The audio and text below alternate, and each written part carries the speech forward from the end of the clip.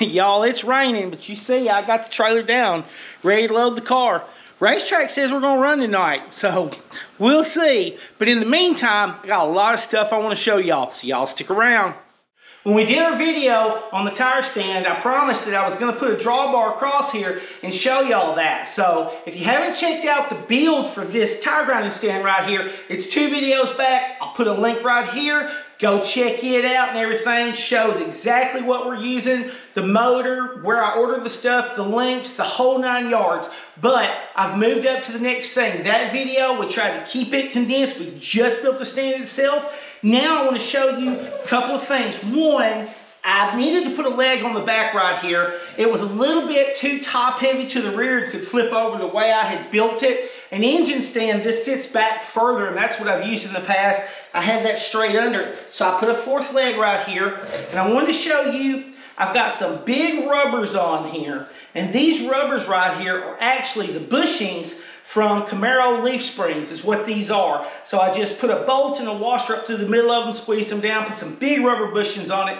That's just so that when I'm working and stuff, grinding the tire off anything, it's not going to move around on the concrete floor. That's working really great. This thing's super solid. I put one more leg right here because my drawbar right here that I put on, I didn't want it to be flex or have a bounce get in it, anything like that. So I ran me a leg and created a triangle right here and put on, that way I had me a good corner to tie this tube in right here, tied it all together, and then put the drawbar right across. I took a 28.5 that's really tall. It was over 88 inches. So that's my max. All my asphalt pull-offs are even smaller than that. That's my max. And then I turned around and put another 1/2 inch between it and the drawbar. So if you're going to put one of these on, make sure that when you set up and you mount a tire to kind of see where this needs to be, that you get one of your largest tires and then add more that would more than compensate for if you ever had a tire even a little bigger than that. And that could become really important too. Think about it from a standpoint, am I ever going to do like late model tires where instead of like a 84 inch or a 88 inch rollout, you've got like a 92 or 93 inch rollout. So keep all that in mind when you put this bar. For me, I know I'll probably end up building several more of these over the years. And like I said, I set this so basically I could handle up to about a 89 to 90 inch rollout tire without any issue at all. Totally covers me. Let's see what else. Have it put switches to go back and forth between clockwise and counterclockwise.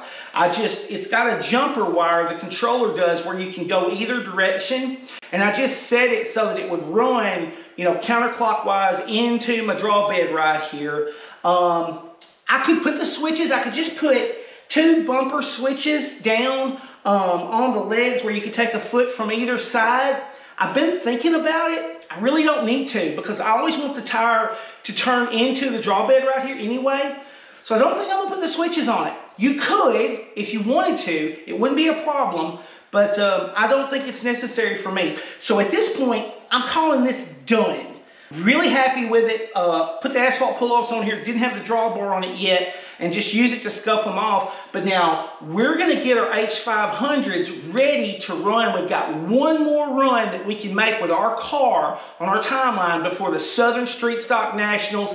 And tonight we're going to take and we're putting our GoPro on the rear of the car. We've been watching that right front, seeing what it's doing. On this video, if we don't get rained out tonight, we're going to put the GoPro on the rear and get some footage and see what that left rear and right rear are doing. Because, you know, I've got a spring rubber on my right rear. And so we're wanting to see, are we getting into that? And how much movement have we got going on and everything? And we want to do that on the same track that we did footage on the right front. So we're really starting to get this whole picture of how this suspension's working and everything. With that said, let's get some tires on here and let's start grooving up these H500s, get them working.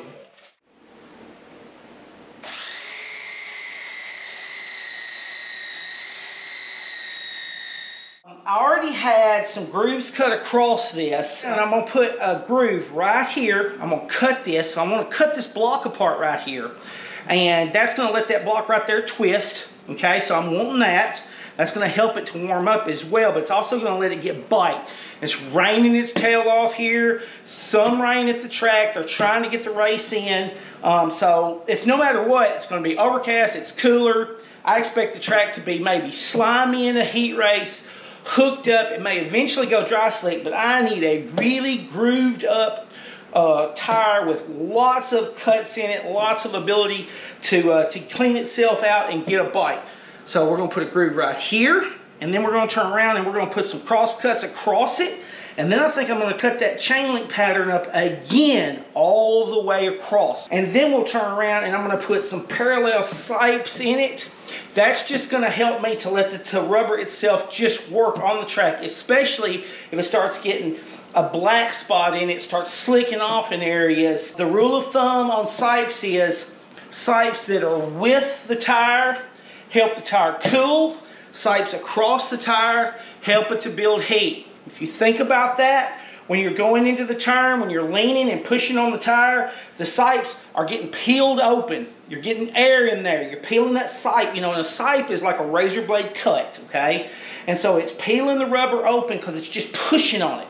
Whereas if you put a sipe across the tire this way, when you're on the throttle or on the brake, you're taking that rubber from one pad, and that sipe cut, you're pushing that rubber against that other one. So you're rubbing them. You're rubbing them like that. And so that's why they say that sipes across your tire will build heat because they rub and push, whereas sipes going parallel get split open. And so that cools them. All right, that's the logic behind that. Let's get it cut up. I set my throttle over here on about 20%. All right, so I'm just going to drop it in. There we go. The reason that I like the draw bed across here is just because it gives my hand something to support against. I'm still holding my grooving iron in my hand, but I'm able to rest it, and it keeps me cutting a straight line. See how I got my wrist here on it, and I'm just basically fixing it against that drawbar. It gives me something to rest against so that I can get a good straight line cut. All right, that's good. Now I'm not going to worry about getting all this rubber out of these. What I'm going to do is I'm going to take my belt sander and go back over it and just let it peel all that out afterwards. A lot of rubber on this tire. I'm not real deep, so I'm not cutting all the way to the cords on this tire, y'all.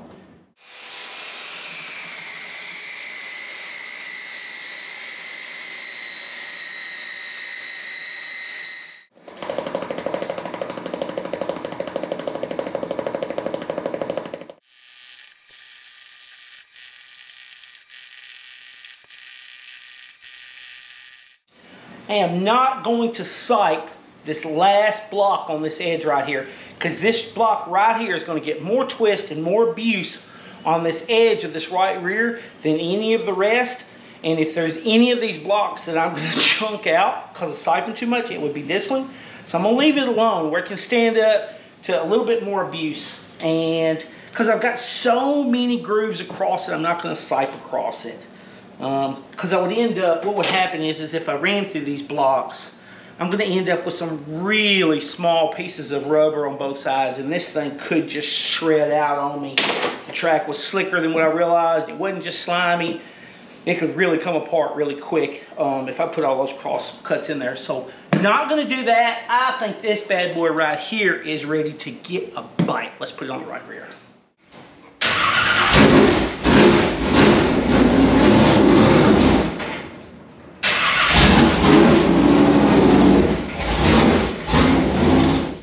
On our way to the races.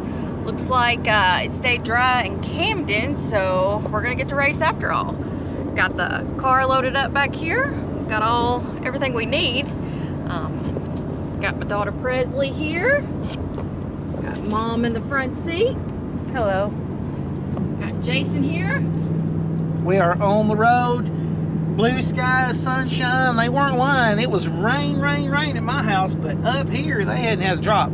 That is one nice thing about having all the tracks at least 2 hours away. You can find one where it's not raining.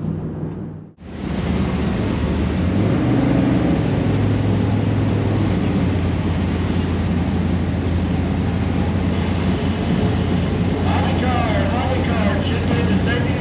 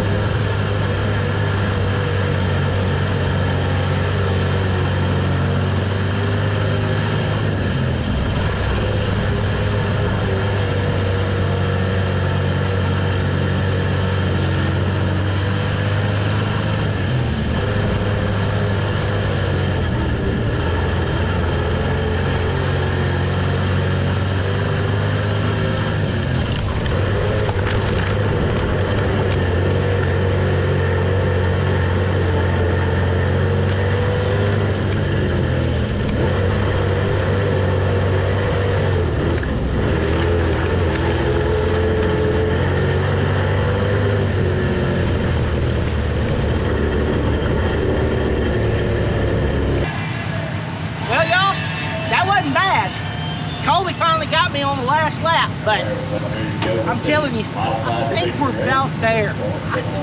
Definitely on the track that's hooked up, because man, she was just hammered down.